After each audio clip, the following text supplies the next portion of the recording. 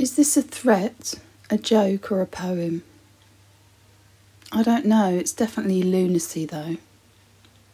Community care, you say? Where? I bet some of you long for the days when Bedlam was a place and not a state of everyday affairs. Oh, never mind. It had to go. Along with all those costly ideas of care, you just haven't let go.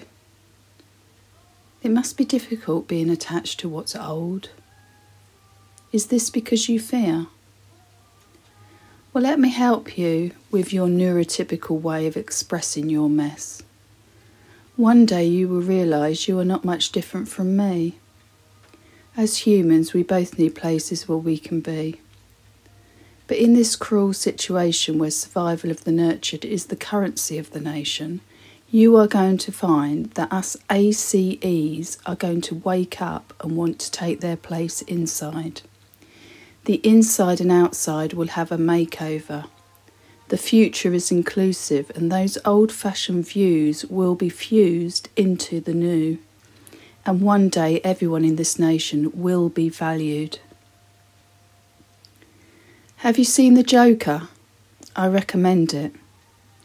And if it weren't for Jesus, I'd be less amused.